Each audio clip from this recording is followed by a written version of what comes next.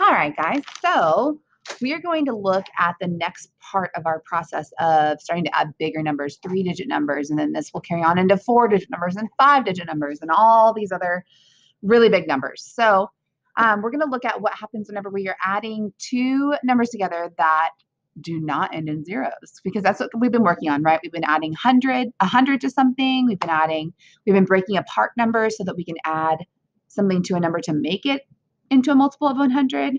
So now we're going to look at what happens when that's not really a good strategy, a good choice to do. So our first problem is 247 plus 136. So I have that here. I have 247. We can't really see that very well. Let's see. I'm going to stack these. 240, 1, 2, 3, 4, 5, 6, 7 plus 136. Okay. So we're going to treat this as though these hundreds are invisible. Okay. They are invisible. All we're dealing with is these guys right here. So we know how to add 2-digit numbers together with regrouping, right?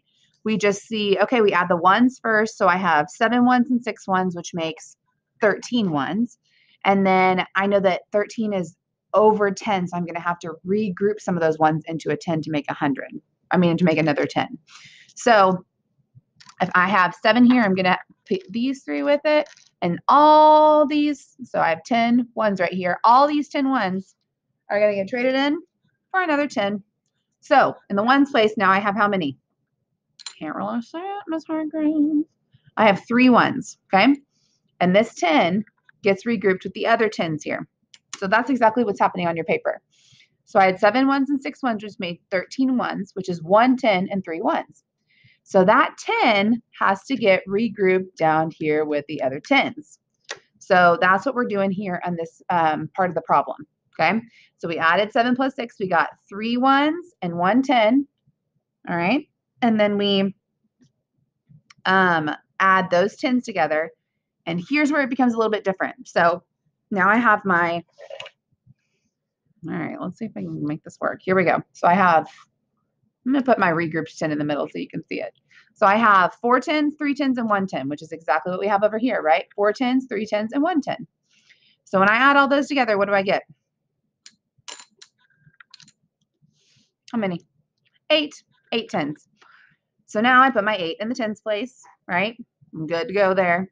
Now the only thing left to do is add the hundreds. So now I have how many hundreds altogether? 1, 2, 3. So 2 hundreds plus 100 is 300s. So let's practice that on our paper. So looking at this, what we're going to do is we're going to draw a line from here all the way to here, getting really close to those words, okay? And we're going to split it in half like that. And then we're going to split each half in half. And we're going to say 1, 2, 3, 4. I know there's writing in here. We're just going to pretend like it's invisible. It's fine. All right. So our first one is 129 plus 203. We're going to write that little right here. You're going to have to write kind of little because these boxes are kind of small. Okay. So I know that would look like this. I would have, let's write that like this. Let's write 203 plus 129. Make sure you have room underneath to write your answer. And let's build it. So we have 100, 200s. I don't have any 10s in 203. And then I have 3 ones. Right? Let me zoom it in so you can see a little bit better. And 3 ones. Here I have 100. I have 2 10s and I have 9 ones. Okay?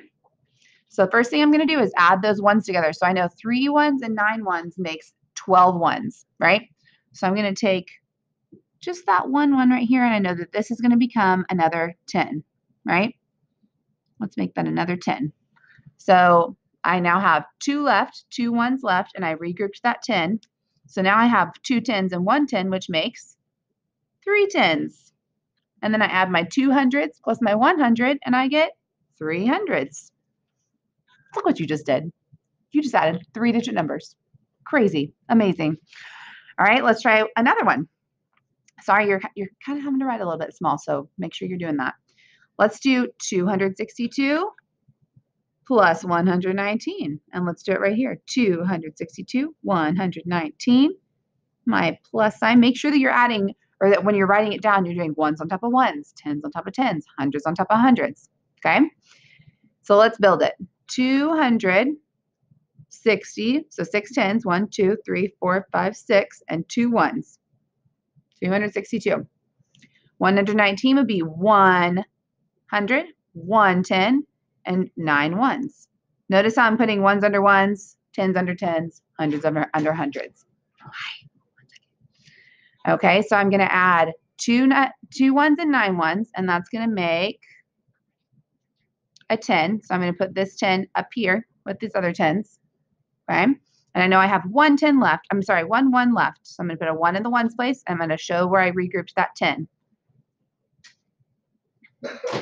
Okay, and so now I'm going to add all those 10s together. So I have 6 10s and 1 10, and I'm going to add the 10 that I regrouped. So that's a total of 8 10s.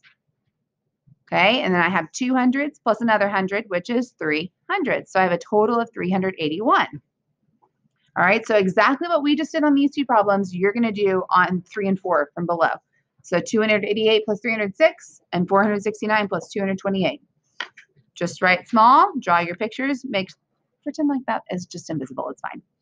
And then if you flip it over, do not do anything on the back. Nothing on the back. That's not, you don't need to play that.